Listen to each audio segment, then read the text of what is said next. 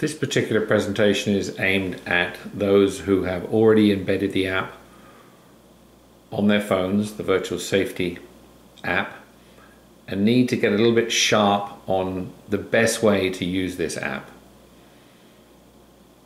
One of the things that we're asking people to do, particularly travelers to hostile environments where there's a suspicion that there could be some concern, and that's entirely up to the user. It could be a city in North America, many of which have their danger spots, as much as other countries around the world.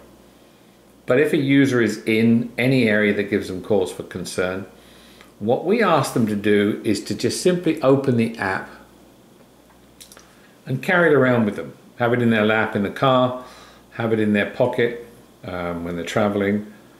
So what they can do with one click is send an emergency call out with a locate. In this case, the locate is at the top.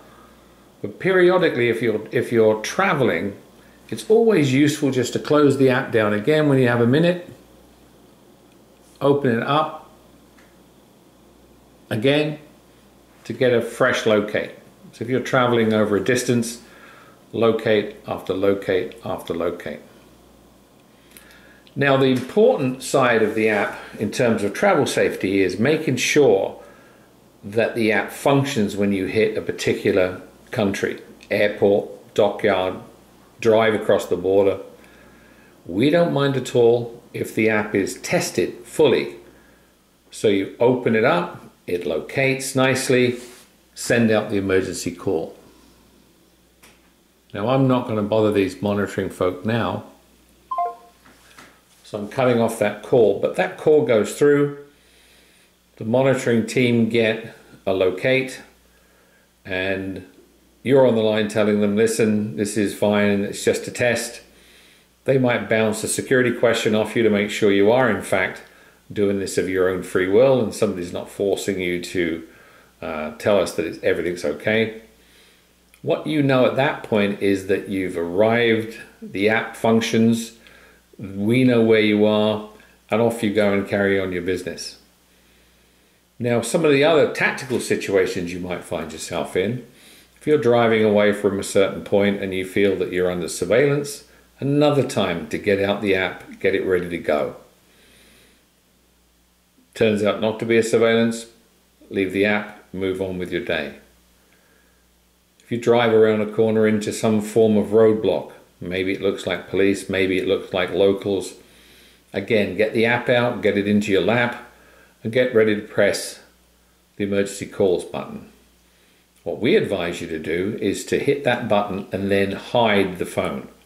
The call will continue to go. The monitoring team are briefed to just listen and not say anything. Pick up the ambient noise, some of the things that are shouted, and remembering all of these calls are recorded when they come in. So it's great for follow-up afterwards. We have a locate, we have a call, and we have a recording to listen to. Could be that's just a false alarm. Maybe you pick up the phone, identify yourself, answer the security question, explain what happened to move on with your day. We've got no problem with that at all. Other applications we've seen this thing used, going through a border checkpoint, we get a particularly aggressive, corrupt border official demanding money, phone taken out, press the button, talk to our security people. Listen, I'm just talking to the security people. Did you want to talk to them? And we find in most cases, certainly the ones we've experienced, that they're very happy to let the user travel on through without any further harassment. We've also found it interesting to take these apps into meetings where you're able to take a cell phone, and those meetings are getting less and less, incidentally. Take the cell phone in, hit the app, record the entire meeting. Somebody listening at the other end, and if there's any accusations of impropriety, bribes offered, bribes demanded, then at least you've got some sort of evidence back at the monitoring station that this in fact had not happened, or happened contrary to how we're being told it did. So all in all, it's a very nice tactical tool. It needs to be tested regularly. It needs to be reset regularly. And all that means is close it down, open it up, and it'll do a fresh locate. Because we haven't moved here, it's not going to move either. So that's some of the tactical methods of utilizing the virtual security safety app. Now, it's important to realize this is as relevant at the home office as it is in some branch office way out in the countryside, in areas that are high risk. So to have it on your phone permanently is a good idea and not an inconvenience in the least. Simple upload, registration, so we know who calls when the call comes in.